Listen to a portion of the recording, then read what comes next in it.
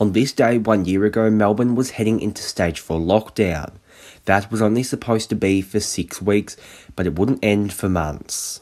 Tonight, Victoria's darkest day. The state records more than 700 cases and 13 deaths in less than 24 hours, with masks set to become mandatory for the entire state as the aged care crisis worsens. At the time, 6 News was reporting on the rise of cases inside the aged care sector, with 397 reported on August 1st, bringing the total to just under 11,000. Good evening. Victoria has recorded their darkest day in the coronavirus pandemic so far. At that point, 116 people had died, far less than the more than 800 people who would pass away in the coming weeks and months.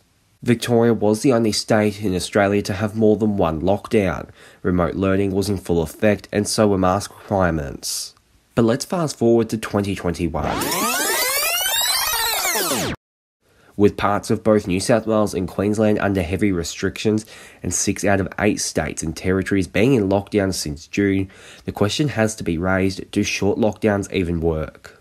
Epidemiologist Mary-Louise McLaws spoke to us earlier this year to share her perspective. They have learnt that you have to respond very, very rapidly because it takes off.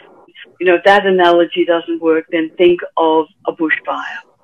And, you know, you get to the size of a bushfire, and if the fire brigade haven't been called out, it's likely to become a fire front. It's hoped the lockdowns will end for good once majority of the Australian population gets vaccinated. Lincoln Holmes, 6 News.